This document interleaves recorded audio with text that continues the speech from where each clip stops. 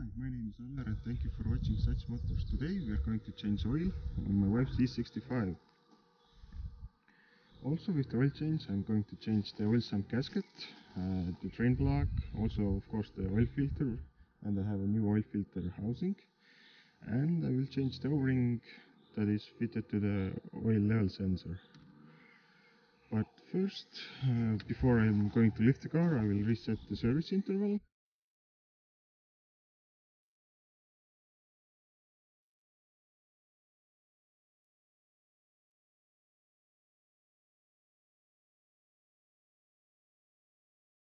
So the easiest way to reset the service is to press and hold the left instrument button.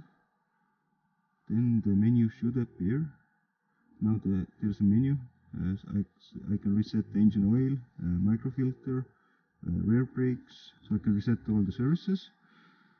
I'm going to reset the engine oil, so I press and hold the left button again.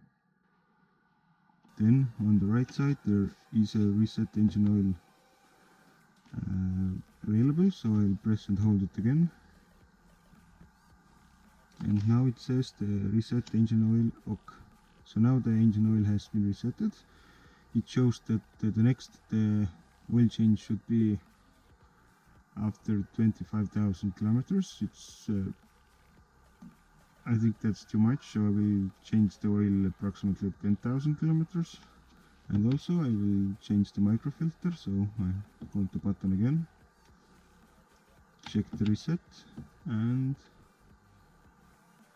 reset microfilter. Okay, so now the microfilter and engine oil services has been resetted, and I can exit the menu by returning, hold the button, and now I resetted all the services.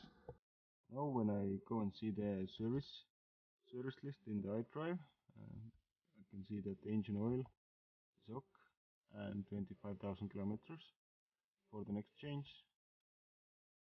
And also if I check the microfilter, the microfilter is also reset, so I can go and lift the car and change the oil.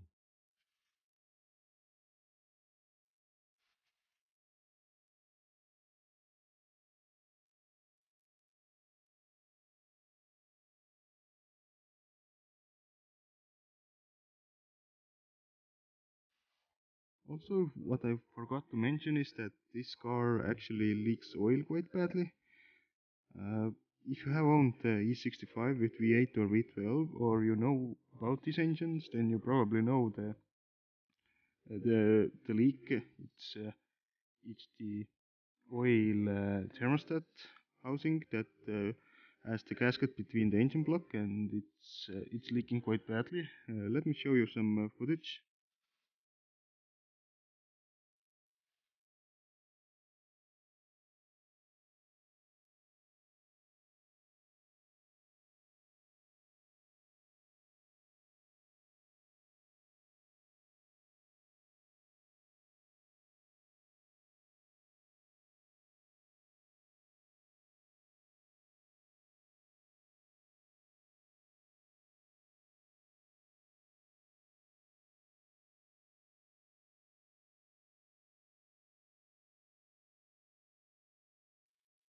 First thing I'm going to do is remove the reinforcement plate, and after that I can drain the oil.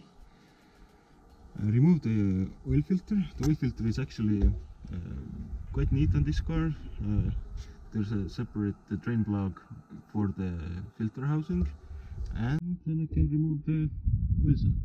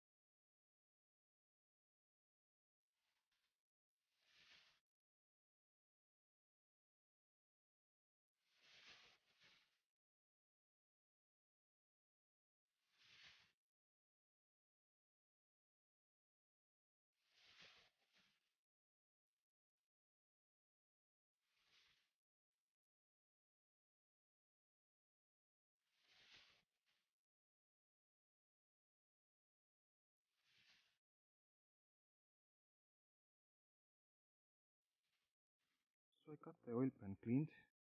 Actually, it's quite rusted from this side and also where the oil level sensor is.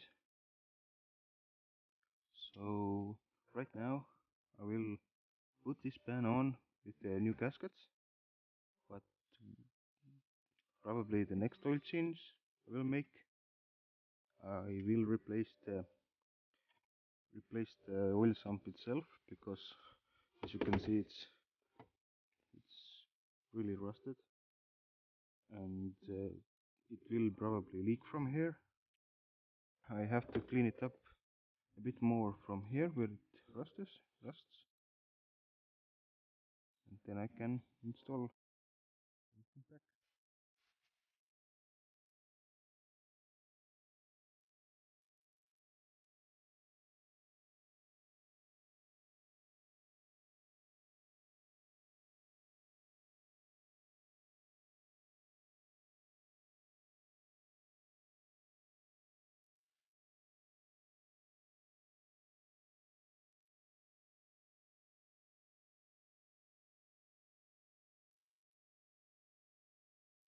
So now everything is finished. The oil level is in maximum. It took around 8.5 liters of oil, a bit more than 8.5, and now I will warm up the engine and see if there are any leaks. I hope there aren't any leaks. Then I will put on the underside panels and lower the car, and I'll be finished.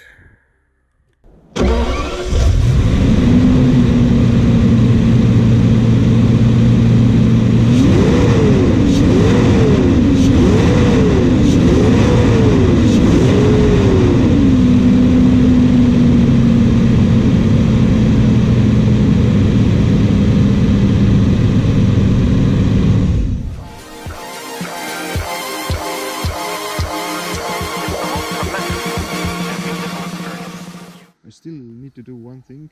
I will change the windscreen wipers. If you don't know, then let me close the hood. You can't change the windscreen wipers like this. The previous owner has tried it, and the paint is really scratched over here. To get the windscreen wipers in the upmost position, you have to turn the ignition off and then push the windscreen wiper stick up, so the windscreen wipers will go to the most upmost position, and then it's really easy to change the wipers.